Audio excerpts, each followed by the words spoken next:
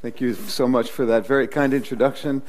And Carlos, Medeo, much appreciated. And Vicente, thank you so much for inviting us and hosting me and mi mujer, Hallie, who is right here. Thank you all so much for coming. I am so thrilled to be speaking with you this evening, although I think you have now heard everything, so there's not much more for me to say. But I will do my best to help you see how the ideas in this book can be useful to you in your society, in your businesses, and in your families, and perhaps most importantly for yourself. So my goal here is to give you a bit more background on this approach to leadership from the point of view of the whole person, and to tell you about this idea that I call four-way wins. And of course, I will be speaking in English, so I hope that is okay. I know muy poco español, so I will try to speak in a way that you can all follow, and look forward to your questions when I'm done. The idea is to be leading with impact, as Carlos said, in all the different parts of life. And what we have learned from our research covering many different companies, many different kinds of leaders at different life stages and in different parts of society, is that these three principles are very important: authenticity, integrity, and creativity. And so I will explore those with you and ask you to consider what these ideas mean for you. We're going to be active here, and I can see that you have in front of you a sheet of paper. I hope you all have that has, yes, gracias, an assessment that I'm going to ask you to do, which gives you a taste of how this model works and the issues that it helps you to grapple with, to address in your own life. And I expect that this will make the ideas come to life for you in a way that is relevant for your life. And what my hope is that by the time I am done in this next 45 minutes or so, is that you will have some new ideas that you can use. Because I expect that many of you are thinking, this all sounds wonderful, but I don't see how we can do this here in our country at this time, in my world.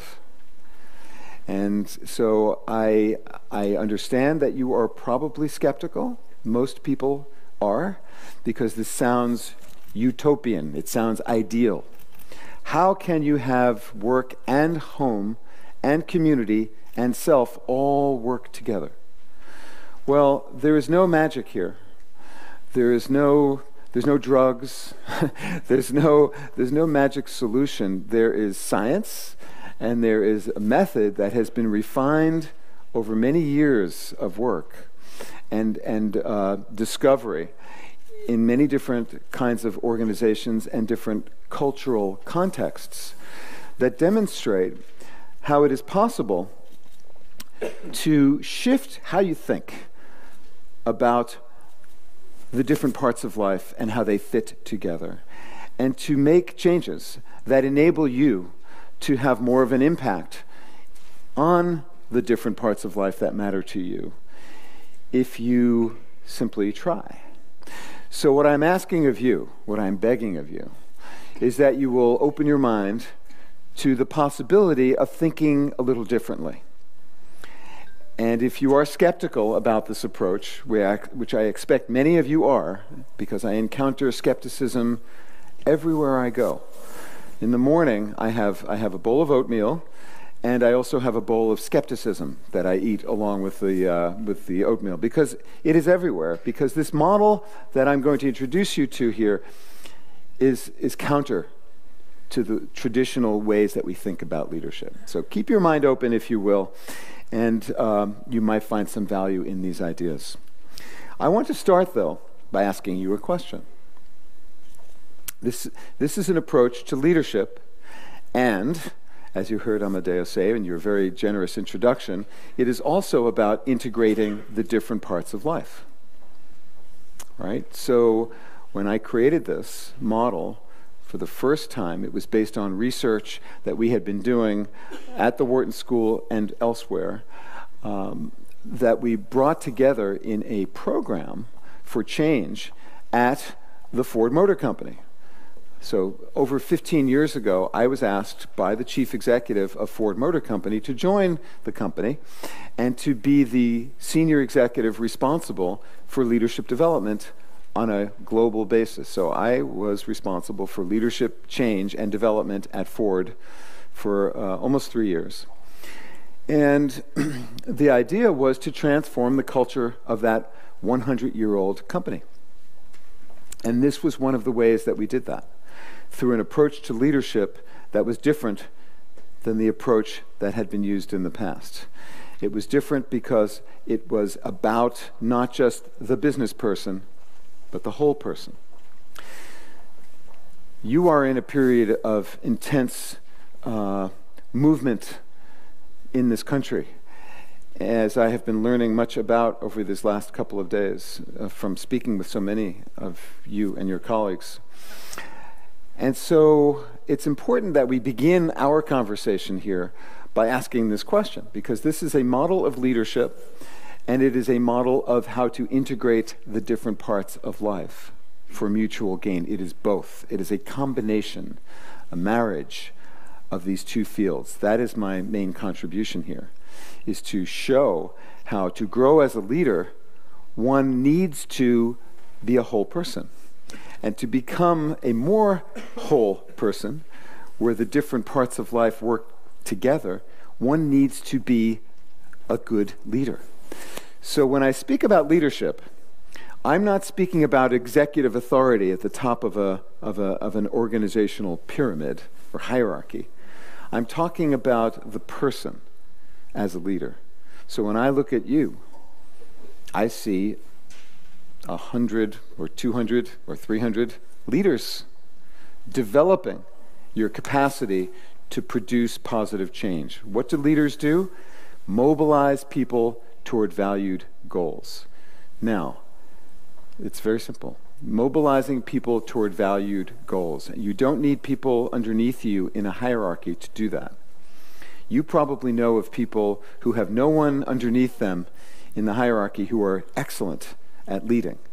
And you probably also know, in fact, I'm sure you do, people who are at the tops of organizations who do not know how to lead.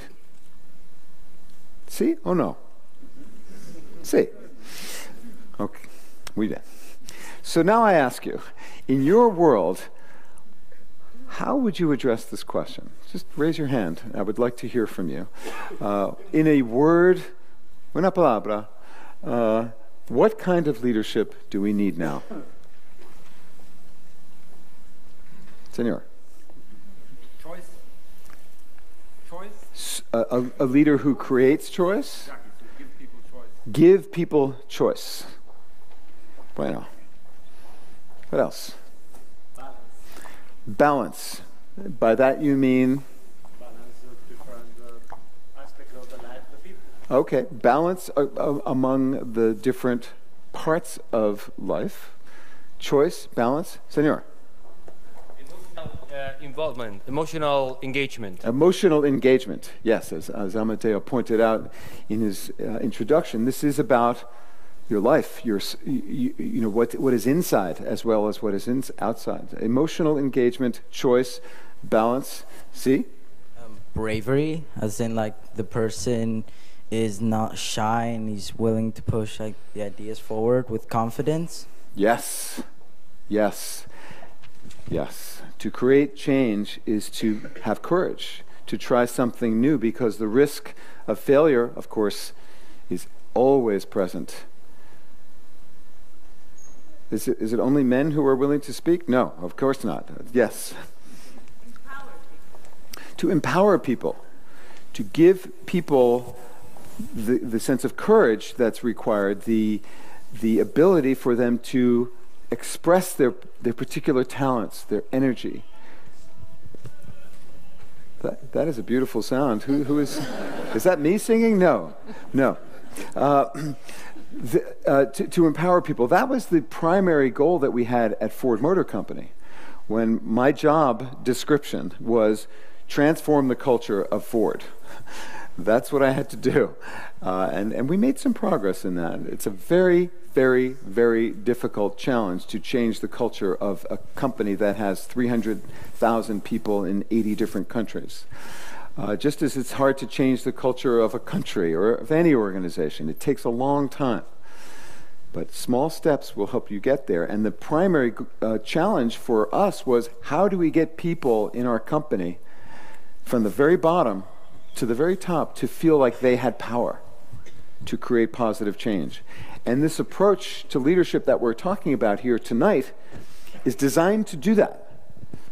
It is designed to give people a sense of power, that they can create change in a way that is good for them and their business life and their family life and their community. What else? Senor. Try to make the rest of the people happy in their lives. To create a world that enables others to be fulfilled and happy in their lives. Last point. Consistent. Has to be consistent across the board. I mean, it has to be consistent. Yes. I mean, cannot be performing one way and preach the other. Consistent in word and in action. Yes. All right, we could go on. We could go on. I would love to hear from all of you, but I won't, because we don't have enough time for that. But this is a good start. So what's interesting is to think about how you might have asked or answered this question if I were here 20 years ago or 30 years ago. And I expect that I would hear different things from the audience. Some aspects of leadership will be always important. How do you make people feel good about themselves so that they can contribute fully to your goals as an organization? But there are some things that are new. The landscape for leadership is different now than when I was growing up, than when I first joined Ford Motor Company, or when I first joined the Wharton School over 30 years ago. What is different now? So much has changed, even in the last 5 years. Just a few things that are new. Well, I will start with this. This is me holding Gabriel. This that you spoke about. That's me and my son 30 years ago, and it was his arrival that, as you heard in the introduction, that changed how I was thinking about what was important. This led to research that you spoke some about in the introduction, where we started studying the lives and careers of people at Wharton and elsewhere. And in this book, Baby Bust, one of the things we found was that when we compared what people who graduated from the Wharton School in 1992, we compared those people to the people who graduated in 2012. So we surveyed the people as they graduated in 1992, and then 20 years later, we asked the same questions, hundreds of questions about their hopes, their dreams, their aspirations, same questions to the students graduating just a few years ago. So we have a study that is longitudinal. It's historical. It covers these two generations, the Gen Xers and the Millennials.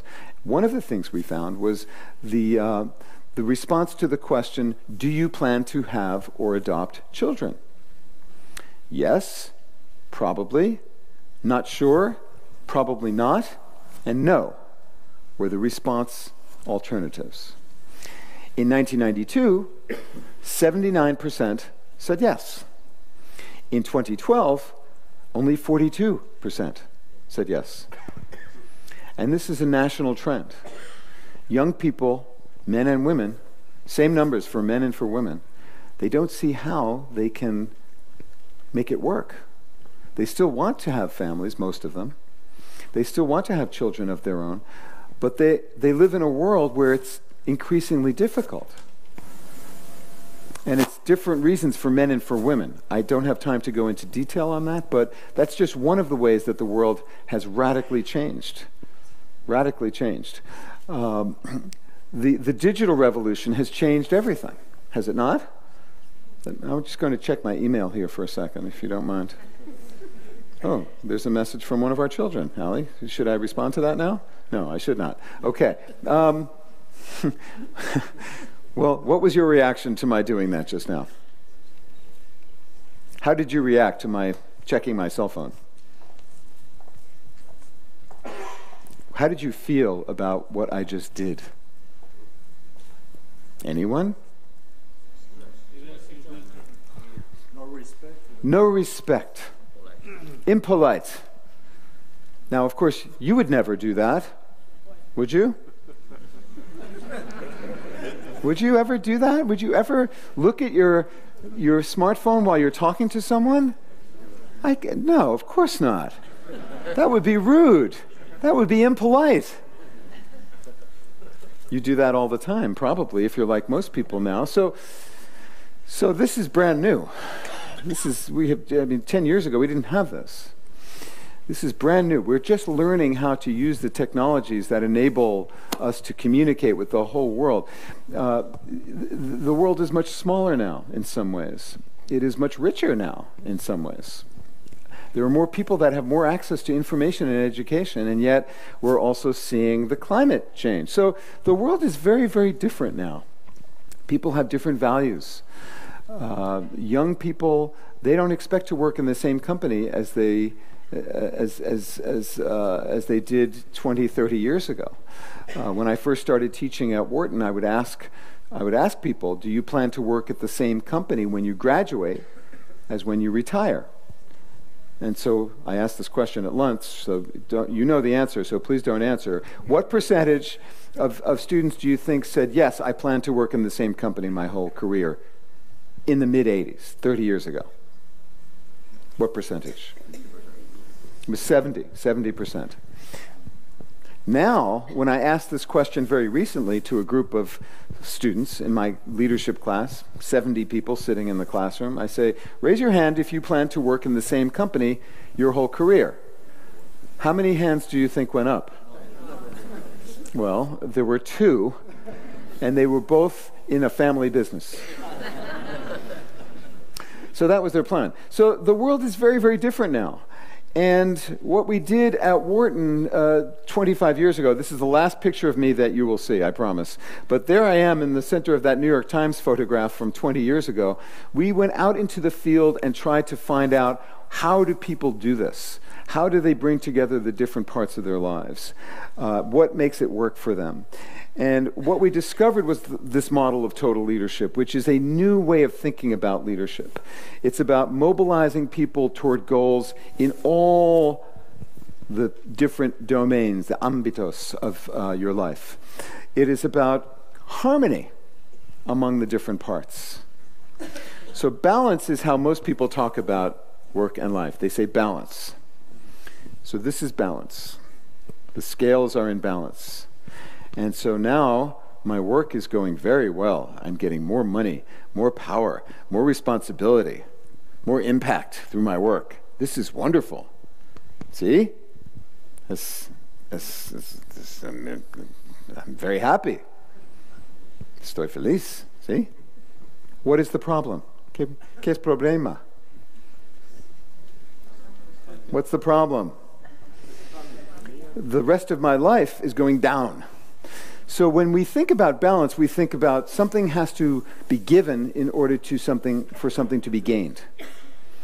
And of course, we must make choices.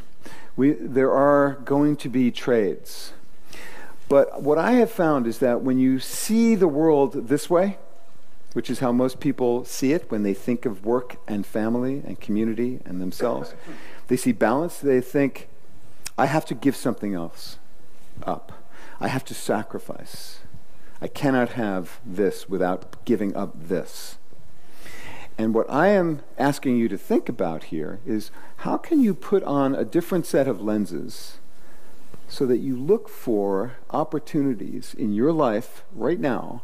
What can you try that would make things better, something you haven't done before, that would improve your life at home and at work and in the community, your friends, your neighbors, social groups, and for yourself personally. That is the purpose, to look for harmony over the course of your whole life, because you can't, this is impossible. So I urge you, do not think about balance, and instead think about how can you create a sense of harmony over the course of your whole life. Because balance all at once, I have never seen anyone do that, and I've been looking for that for 30 years. It's never happened. You can't have it. So stop thinking about that you can have balance. You cannot, in my opinion. What you can have is a greater sense of harmony over the course of your whole life. So that's what this model is about. Influence, not just top-down, but in all the different parts, in all directions, and you are a leader in all the different parts. And the goal is to create change that is meaningful and that can be sustainable, that it can last. Change that you drive, that you have the power to make happen, and that works because it's not just for you, it's not just for your business, it's not just for your family, it's not just for your community. Your mind is focused on taking action that is good for all the different parts. And so other people want you to succeed. That's the shift in thinking. And it requires these three elements of authenticity, integrity, creativity. The big idea is that leadership in the business world can no longer be just about business. It has to be about life. So now let's take a look at yours. I'm going to ask you to take a little snapshot. So there you have the piece of paper in front of you, and I sincerely hope that you will all do this. Es muy importante para mí. So, por favor, if you have a pen or a pencil, you will need something to write with. And here we have extra copies if you need it, so just raise your hand if you need a copy. This will just take 2 minutes, I promise. And I think you will enjoy this. Okay? Ready? Here's what I'm asking you to do. Imagine 100 points. 100 puntos? Percentage. And think about your work, your home, your community, yourself. 4 ámbitos, domains. And how important is each part to you? How much do you care about your work? How much do you care about your family? How much do you care about your community? How much do you care about yourself? So here I am asking you to divide up how important each part is to you. So if your work is everything, so if your boss is sitting next to you, you should say 100, 0, 0, 0. No. You say whatever you want.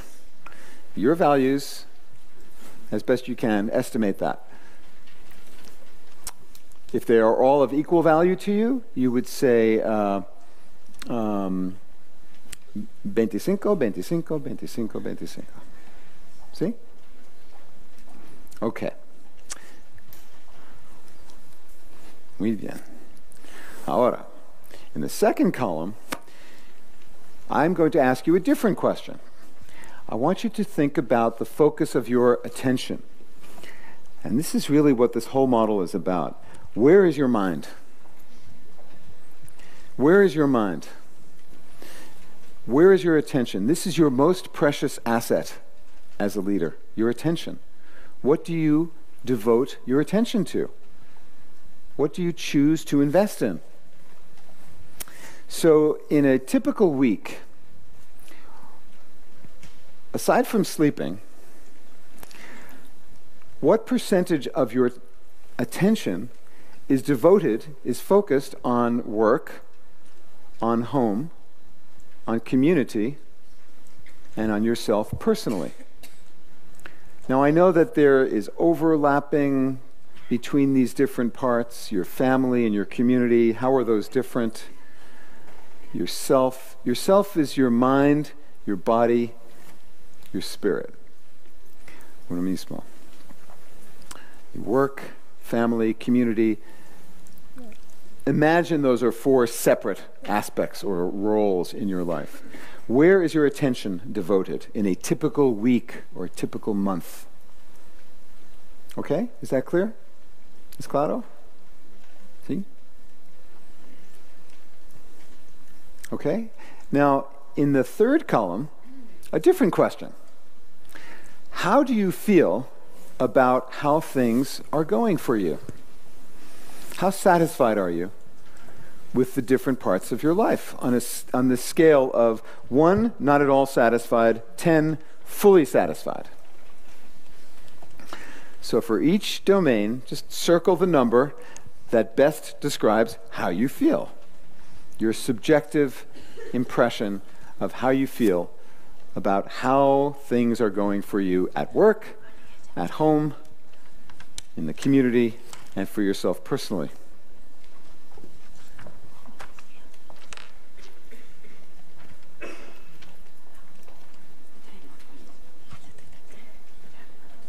¿Comprendéis?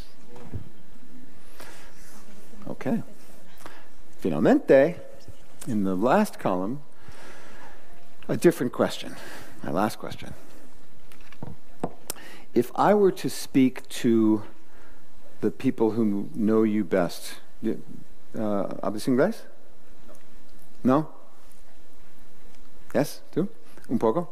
Okay, so what is your name? Susana. Susana, if I were to speak to the 4 or 5 people who know you best at your work, and I were to have a private conversation with them, and I were to ask, how does Susanna perform in meeting your expectations for her? On this scale of 1, poor, 10, excellent, on average, Susanna, you don't have to say out loud. She said, gracias. Actually, she said, thank you. But on average, what do you think they would tell me? I want you all to think about that. Now, you probably have a pretty good idea. At least I hope you do. Now imagine if I were to have the same conversation with the members of your family. And I were to have a private conversation with each one of them and ask, how is Susanna doing in meeting your expectations for her performance in your family? I know that's a strange way to speak about family life, but people do have expectations of you in your family, do they not? I said, I think they do. I know they do. Well, what would you say? How well are you doing in meeting those expectations? And now imagine your friends, your neighbors, people in your religious or social group. What would they say to me on average? How well are you doing in meeting their expectations? And finally, think about your own aspirations, your own goals, what you hope to achieve for yourself, your physical health, your emotional health, your spiritual growth. How well are you doing in meeting those expectations? And we will skip the bottom line for now. All right, so are you all now depressed? A little sad? If only it could be better. Well, one thing I know about leaders, good leaders, is they begin with reality. How are things now? How are things really? And so it starts with that. You have to take a... So this is one little quick look at your, what I will call, 4-way view. So there you have a snapshot. My guess is that you're starting to think about, well, what does this mean? What does this tell me? How can I learn from this? I hope you're thinking that. Because now I'm going to ask you to have a brief conversation about what you just wrote, if you are willing to have such a conversation. And not with me, but with someone else who's sitting near you. Yes. Now, the first and most important part of what I ask you to do now is that if you do not want to do this, you do not have to do this. Okay? So, seriously, if Amadeo, if you and I were discussion partners just now, and you said to me, Well, Stu, this is very interesting, but I don't really want to discuss any of this with you right now. I would say, well, Amadeo, that is unfortunate because I would love to hear from you, but that is okay. And I will just talk about myself, and that will be fine because, as you can tell, I like to talk about myself, probably too much, right? Right. All right. So if you don't want to do this, that's fine. But I hope that you will. I mean, you came here to learn something, and that means making yourself a little bit uncomfortable. And perhaps in Spanish culture, it is not acceptable to discuss such things. And I will simply suggest to you, just give it a try. See what happens. What do you have to lose? I don't know, your self-respect, your dignity. Try to be just a little bit vulnerable here, and I think you will find this to be rewarding. So here is my advice to you. I would like you to find, in just one moment, one other person. One person. So this is two people talking, just for 5 minutes, that's all. So this is not therapy. This is not deep, dark disclosures of things that you don't want anyone to know about you. No one's interested in that. Just a very quick initial conversation that asks you with one other person. So this is not 3 people talking. This is not 4 people talking. This is not 5 people talking. It's 2 people. That's all. For 5 minutes. And here's what I would like you to do. I would like you to address these questions. What are the consequences of the choices you make about the focus of your attention? At work, at home, in the community, and for yourself. And what is the greatest challenge that you face? Not time, because most people think, well, if I had more time, but you don't. So, what is the greatest challenge? Maybe it is inside of you, your heart, your head, maybe your fears, or maybe it's the people around you. If only my boss would let me, if only my spouse would let me, if only my parents would let me. So maybe that's where you see the challenge. Where is the challenge? It's probably inside of you. So what is the greatest challenge you face in trying to create what I'm talking about here, a greater sense of harmony? And just listen to your discussion partner for a few minutes, that's all.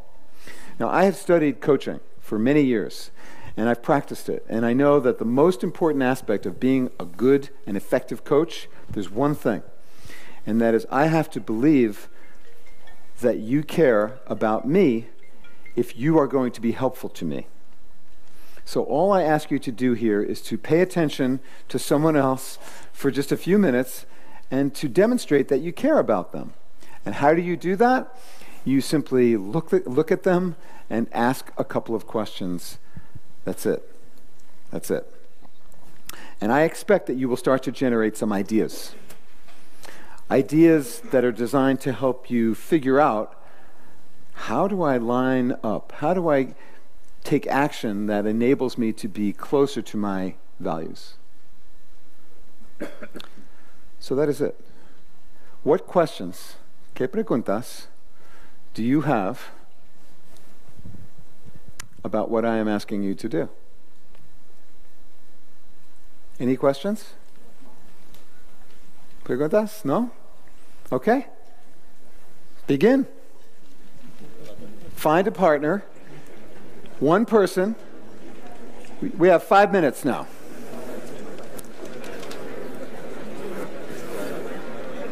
Are you serious that we got a text from? Are you serious that we got a message? from No. him? Because I didn't see it. No, just making that up.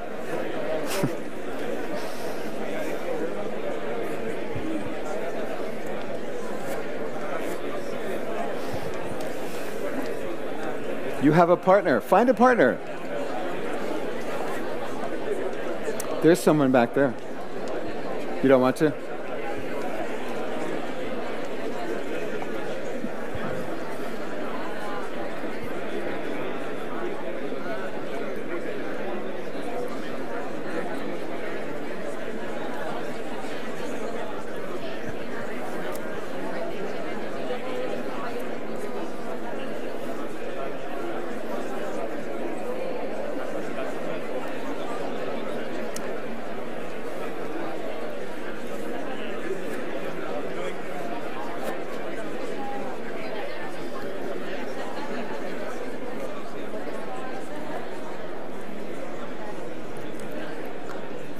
time?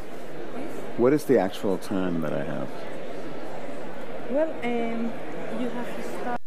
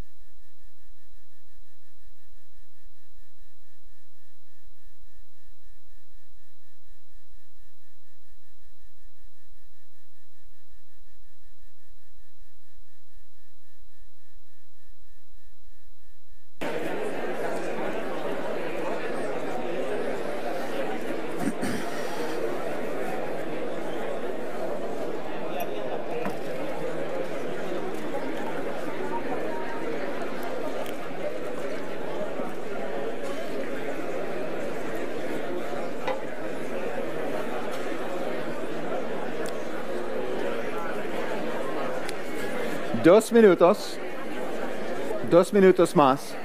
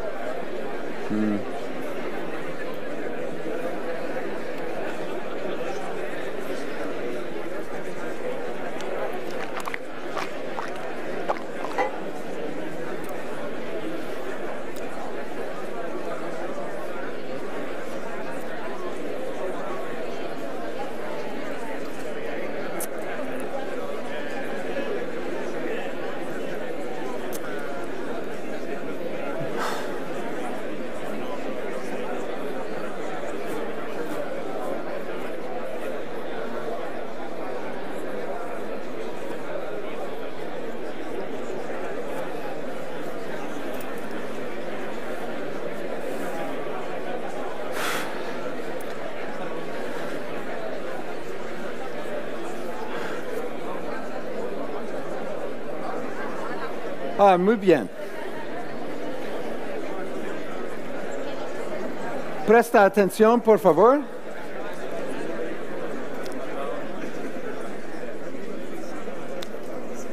Muchas gracias. Okay, so what did you discover? What was it like to have this conversation? I would appreciate any observations or insights from what you just did. Please raise your hand. Tell me, what insights or observations about what you just did?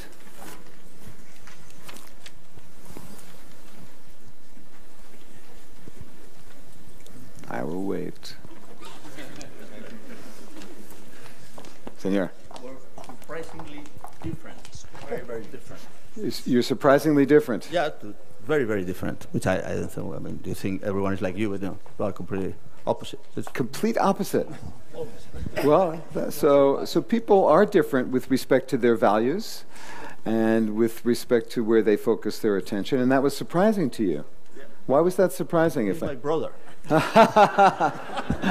He's your brother, and you expected him to be like you. You should give that up, really. That's interesting. So, thank you. What else? What else did you discover, Senor? It seems. Oh, sorry.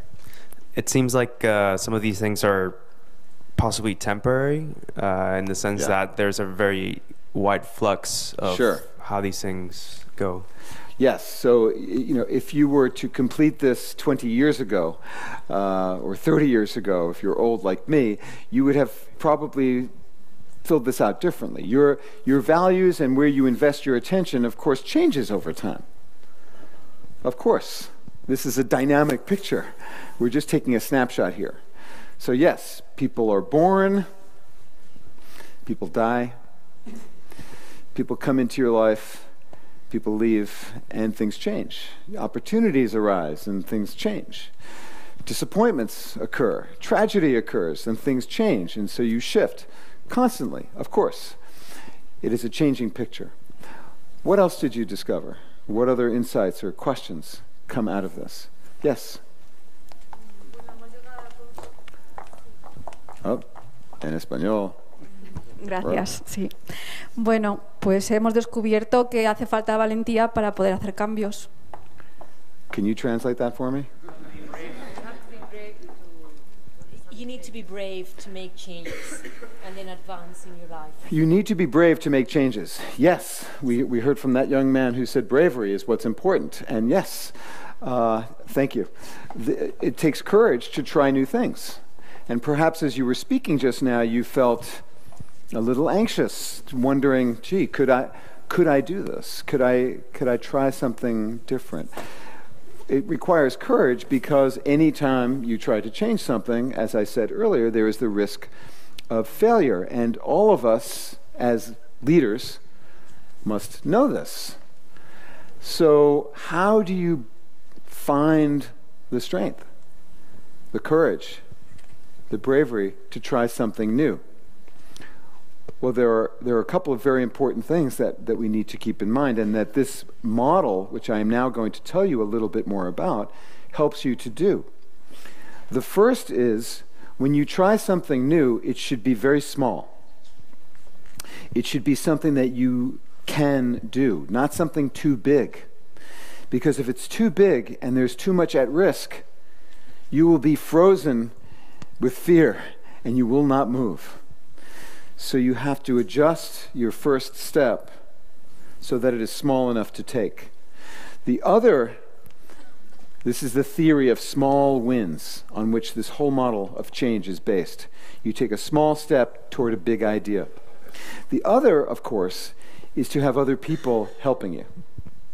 Leadership is something that must be done with other people. This is obvious, but it's important to say. You cannot do this alone.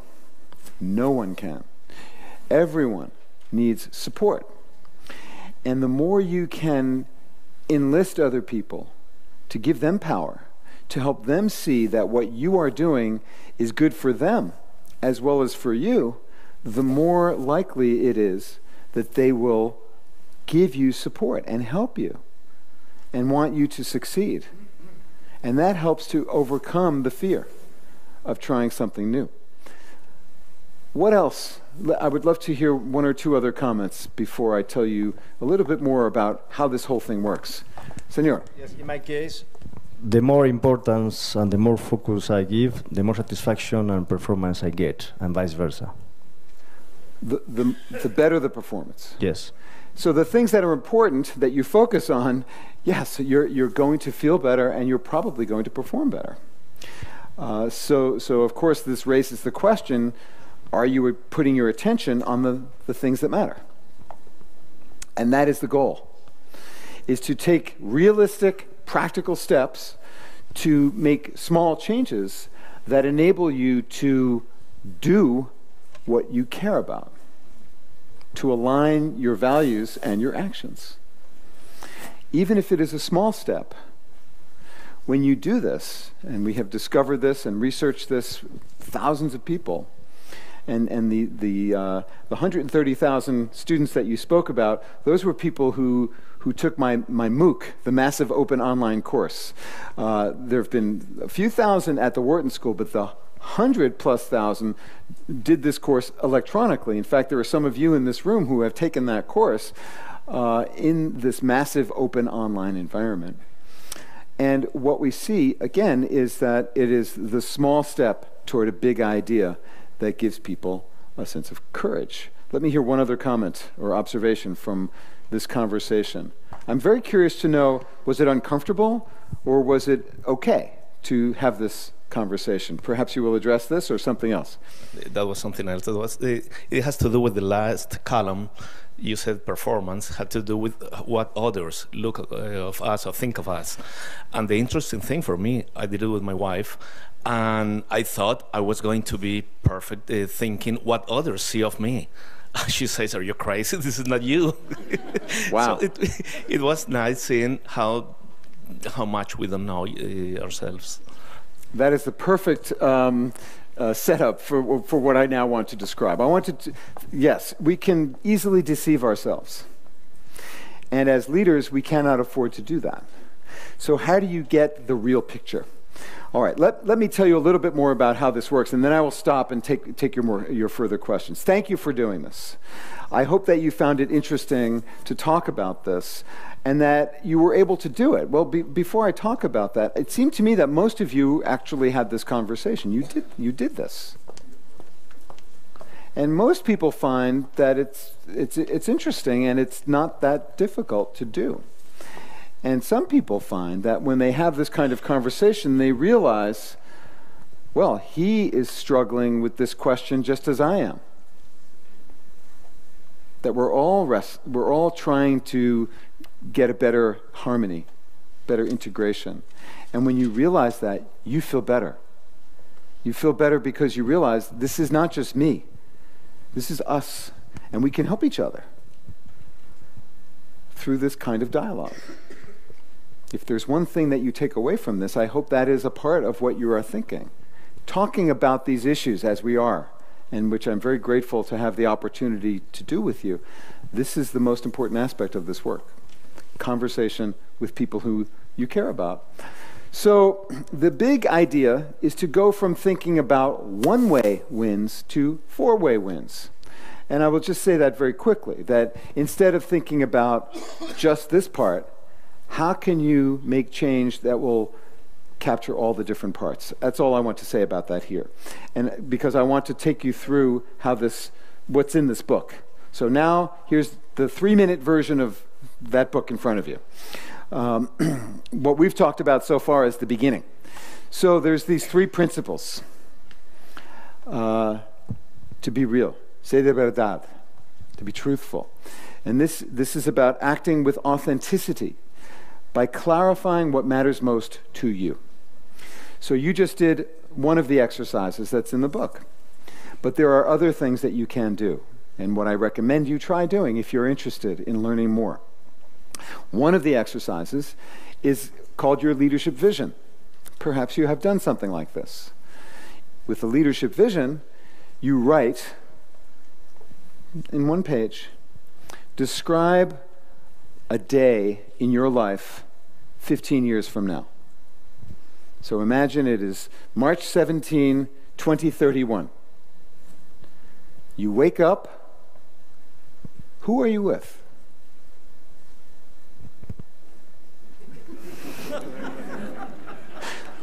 What do you do in the morning, in the afternoon, in the evening? What does that day look like? And most importantly, what is the impact that you're having with your life? Why does it matter? Leadership vision, your picture of the future that you aspire to. Every leader must have that. And if you have no idea, if you're 30 years old and you have no idea what you're doing next weekend, you don't have any idea, well then imagine, use your creative imagination and speak to what is in your heart about what you would like to be doing and what you would like to be achieving in terms of your impact. Another exercise that I recommend you try is about the critical episodes in your life history. What are the 3 or 4 events that have occurred in your life that have turned you into the person you are, that changed you, that made you who you are, that you are willing to share? Because there are things that have happened to you that you don't want to talk about. But what has happened that you can talk about that speaks to how you have come to believe what you believe in? Everybody has that. That's your leadership story. And what we have seen time and time again is that when you are able to tell that story, if you're an executive, a parent, if you can tell that story to people who look up to you, to people that you want to build trust with, they will see that you have struggled just like them, that you have failed and you are still here. And they will come to trust you more because they will see in you what they see in themselves, which is a human being who is trying to do things and dealing with the difficult world around you.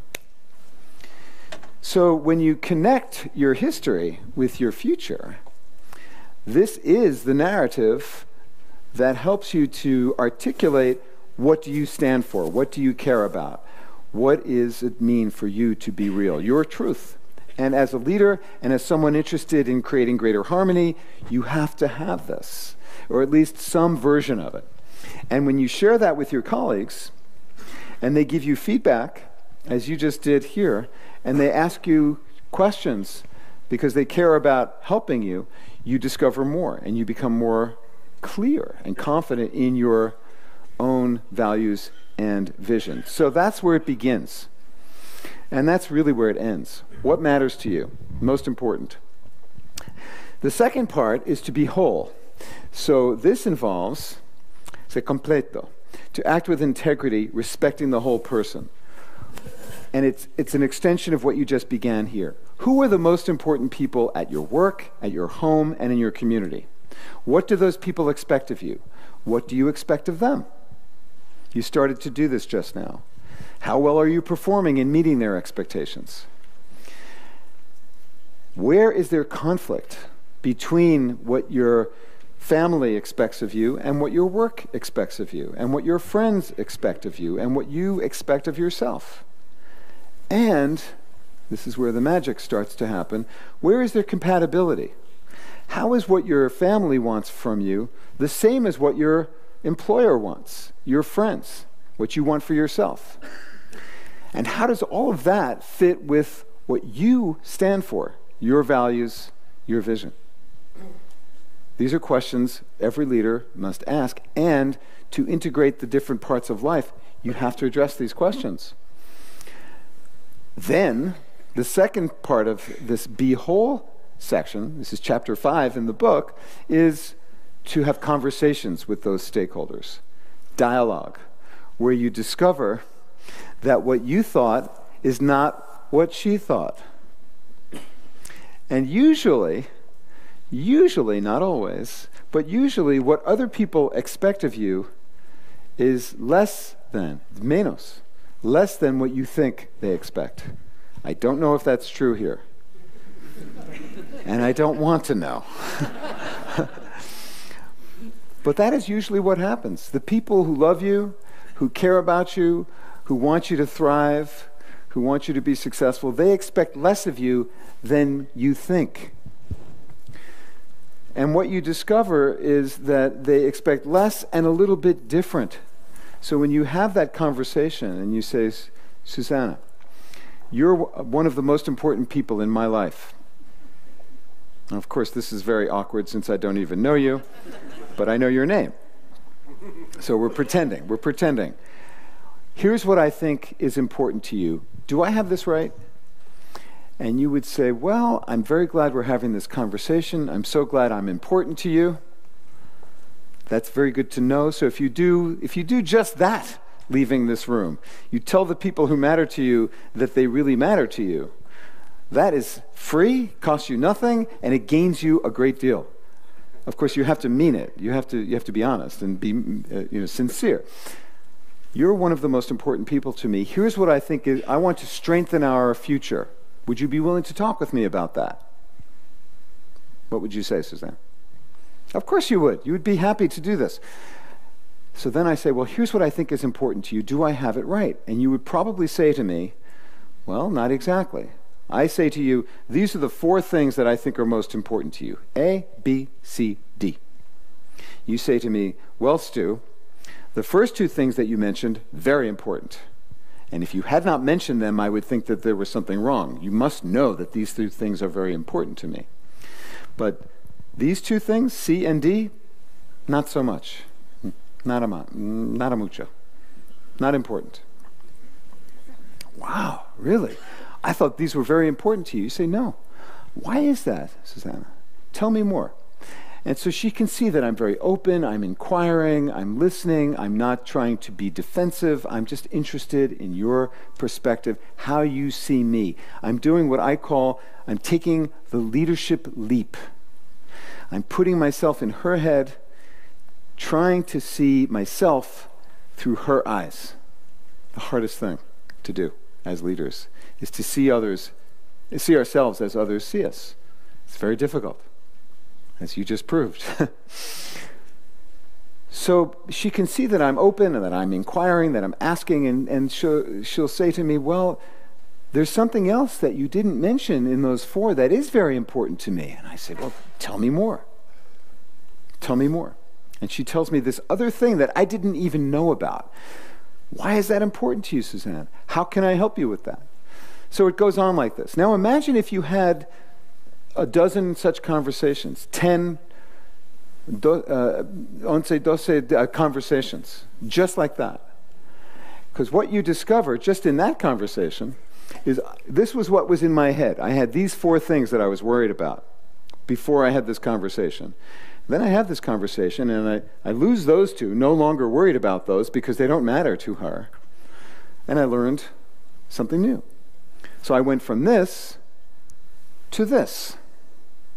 What does that mean for how I feel and how I think? How has it changed? How has my psychology changed? Por favor. Dígame. Right? Tell me. How are things different if you go from having this in your head to having this in your head? One less, thank you. That's good, Carlos. 4 menos 1 igual 3.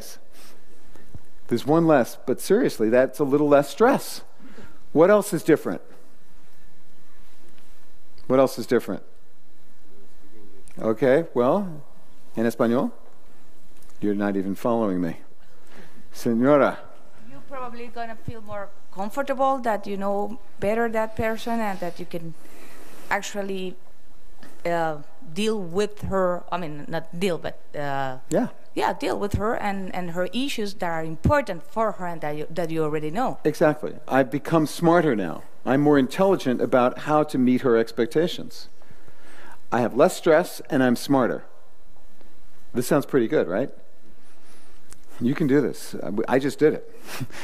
It's a little more complicated than that. And the way I would talk to my brother is different than I would talk to my partner, because he's different. And so I have to find a way to connect with my brother that is different than how I connect with my partner, than my wife. We speak differently.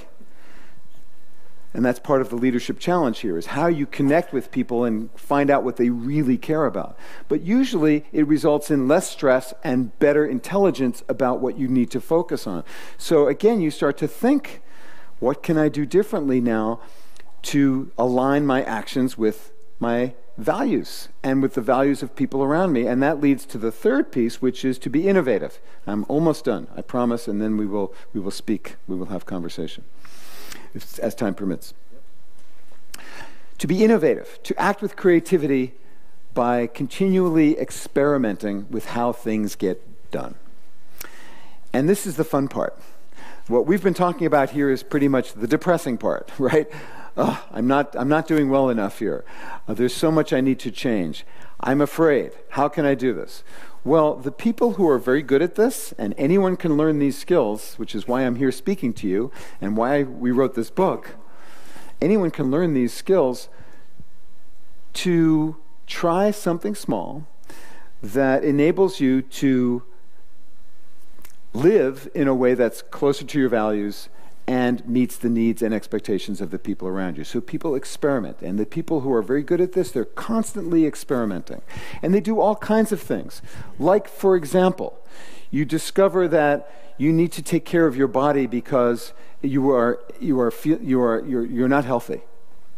And you find out that your family wants you to be healthier, your boss wants to be healthier, wants you to be healthier, your friends want you to be healthier, and you want to be healthier. So, okay, I'm going to take care of myself in a way that I haven't before, because everybody around me wants me to do that for them. I'll be less of a healthcare risk for my employer. I will be less grouchy or cranky when I'm around my friends because I'll feel better. And for my grandchildren, I will live longer to be with them. Everybody wants that.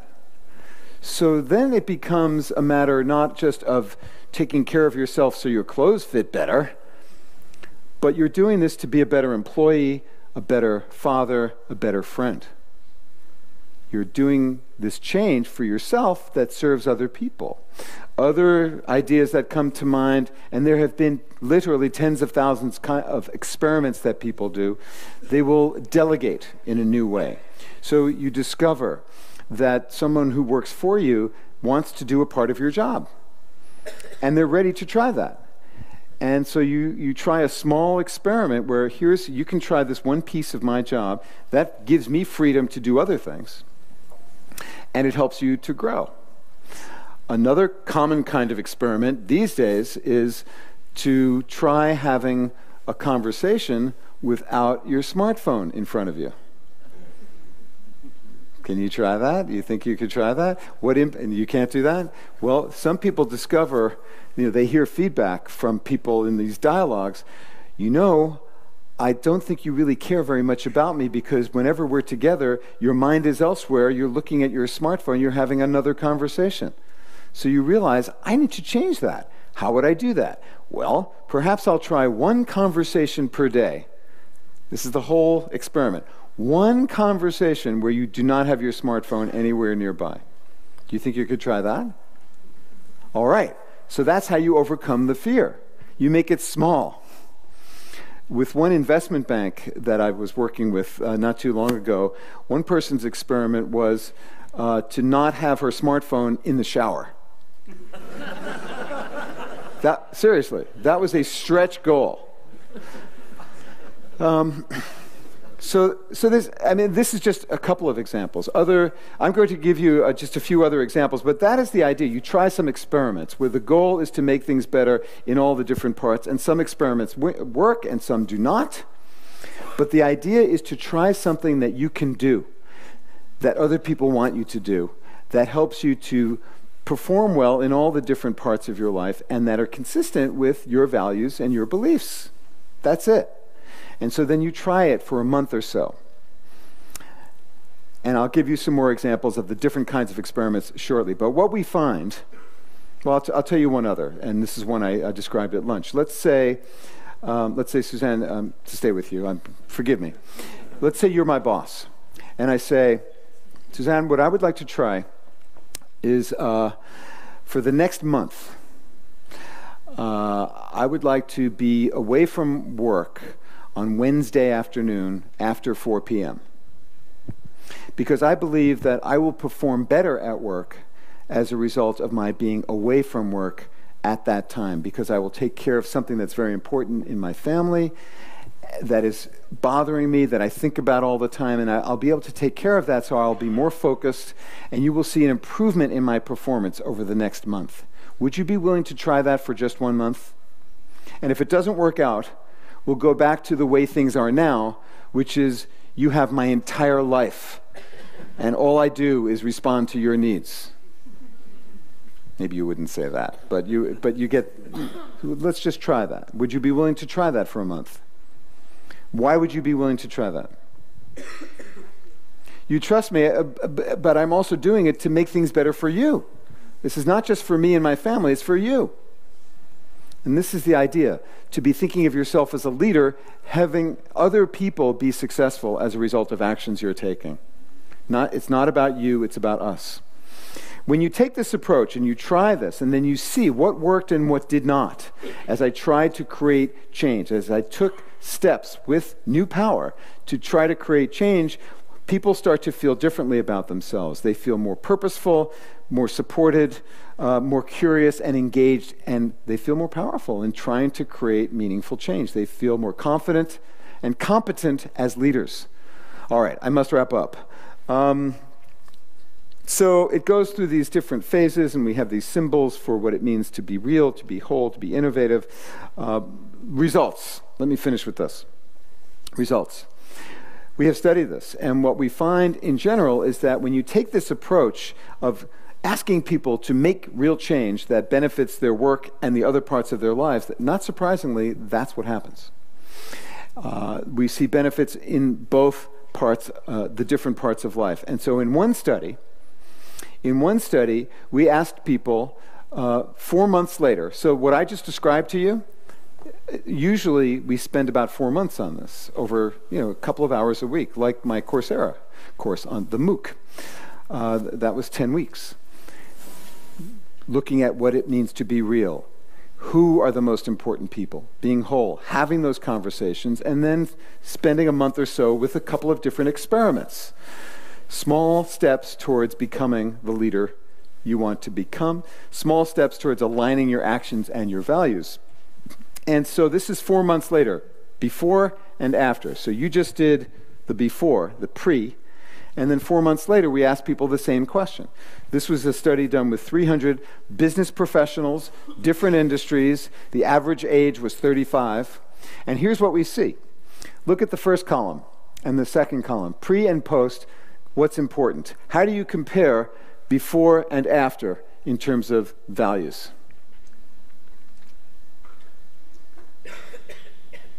What's the difference? There's no difference. It's the same. So your values over 4 months don't change. Over 4 years or 4 decades, they do.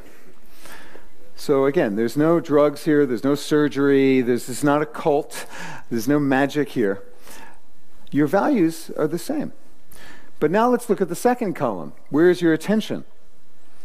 What do you see comparing those two before and after with respect to your attention?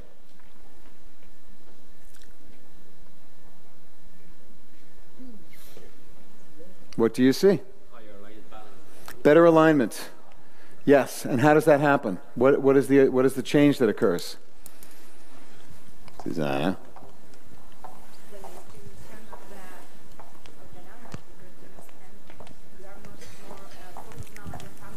You're more focused on the parts of life other than work.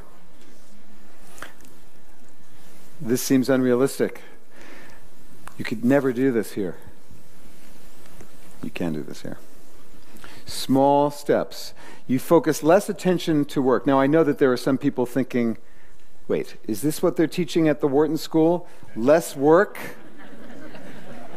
It is what we are teaching at the Wharton School and many other places. Why? Because, let's look at the other results.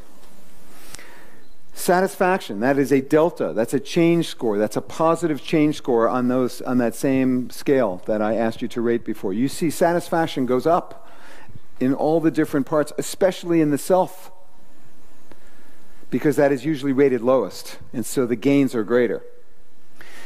But we also asked people to have their key people, their stakeholders, rate how well they're doing, just as I asked you to think about earlier. And what we see there, it's a smaller effect, but still, there is a gain in performance in meeting expectations in all 4 domains, including work. Now, if you don't trust these data and you want to talk to me about the methods, I'd be happy to do that. But for now, trust me that these are reliable findings. Less attention to work, better performance at work. That's what we observe. That is a paradox, is it not? Yes. How do you explain that? Because that is what we see. Less attention to work and better performance in meeting the expectations of key people at work. How do you explain that? Sir? Less distraction, when you work, you're more focused and concentrating what you are supposed to do, because you have dedicated more time to the other valuable parts of your life, so they are well dedicated. Exactly. You are less distracted and more focused on the things that matter to Susanna and to whoever. You've become smarter about focusing, and you are less worried, less psychological interference. That is the technical term. Your mind is not distracted as much because you're focused on the things that matter in all the different parts. That's the essence of it. All right, I am definitely beyond time. I have to conclude here. So why don't I leave it at that? The different kinds of experiments are described in the book. There are many, many different kinds of experiments. There are 9 different kinds that our research team found when we looked at the first 1,000 or so experiments. What do people do? Well, they organize their time differently. They take care of themselves in ways that are new. They delegate differently. They focus their attention on one person at a time. Or they reveal aspects of themselves. They take that leadership vision and they share it with other people. Some people start writing a journal. But in all cases, the goal is to make things better at work, at home, in the community, and for themselves. And that is what we see happening. So I want to bring us to a close here, so I have some time for some questions that you will moderate, Vicente. Let me just thank you for your attention here and ask you to once again remember the idea is to aim for the possible, realistic, practical steps you can take to produce value in the different parts of your life by trying to learn these principles and the skills of being real, being whole, being innovative. We know that anyone can learn these skills and that the investment in doing so brings value not just to yourself, but to your business. At Ford, we demonstrated increased productivity and cost savings and cost reductions, tens of millions of dollars. So this is not just a feel-good idea. This is not social welfare. This is a business idea that can help your business and invest in the people. And when you think about, and this is my final comment, I promise, when you think about what we need to do as leaders in our world which is very, very broken, which needs to be fixed, I see our responsibility here, while we're here on this earth, to act as leaders to try to heal the world. And my belief is that if you take the view that your job here, your task for each one of us is to create value, not just for our economic life, but for the other parts of our life. If more people took this approach, we would have more people trying to do what they can with their talents, their skills, their passions, to heal the world and make it a little better for all of us. So I hope that's what you will do. Muchas gracias, señoras, señores. Thank you.